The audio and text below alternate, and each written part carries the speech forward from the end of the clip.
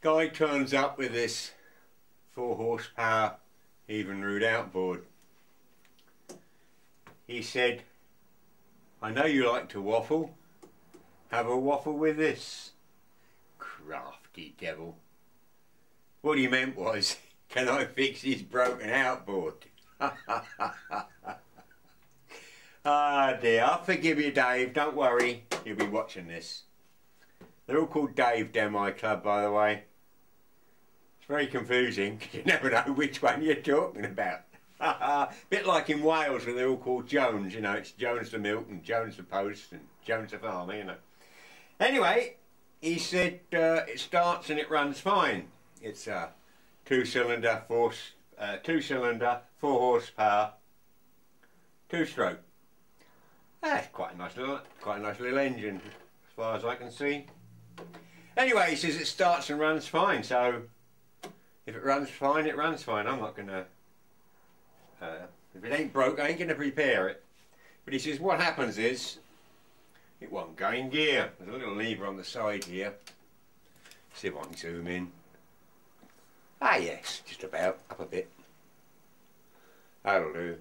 There's a little lever on the side here with an arrow. It says forward, and then there's a circle. There's only that one click position, so there's no reverse, it's just drive or no drive. And there's no hole in the leg for any rod adjustment for gears. So pulled it over a few times and the propeller tries to go around a bit, but there was no drive. So I suspected we got problems with the gearbox. So we'll have a look in the bottom first. Okay then, well, a bit further on I've put the outboard on my bench and I've turned it this way up, saved me having to drain the oil from the gearbox, and took the split pin off the propeller, and underneath the propeller there's a little slot, and there was a shear pin, so we'll put that somewhere safe. Then I undid the 2 bolts that hold down the bearing housing on the top there, and then withdrew the shaft and its main drive wheel. The little pinion or planetary wheel that comes down there was equally as clean as that. And then I realised how the thing worked. This actual wheel on here, on the shaft, just simply rotates on the shaft and imparts no drive to the shaft whatsoever.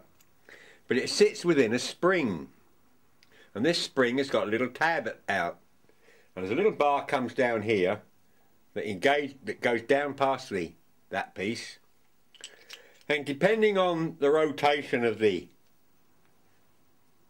spring to the drive, it either bites or doesn't bite.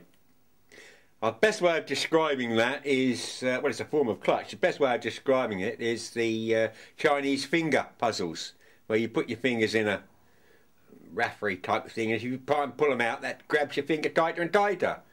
And the only way to loosen it is to go the opposite direction, and there's that principle.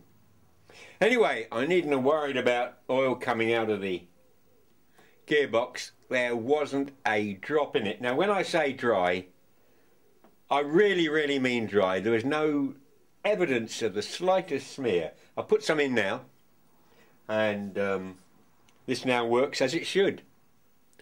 So the whole thing appears to be lack of oil. Unbelievable, isn't it? So we'll reassemble that, and I'll lay you 9 to 1. That's a fix-it job. More in a moment. Okay, well, I've reassembled it. Very simple job, and now it works absolutely fine. It's in no drive at the moment. If I pull the thing over, the propeller does 1 turn, but that's about it. If I just click it into drive, as you can see, we now have full drive. So a very simple fix. So there they are, Dave. Didn't go because you didn't have any oil in it. So once a year, put some oil in it. I put in, what did I put in? EP 140, I think. So you owe me a small bottle of EP 140, and how about a nice bottle of red to keep it company? Ha ha! Now this is officially on YouTube, so you got to honour it.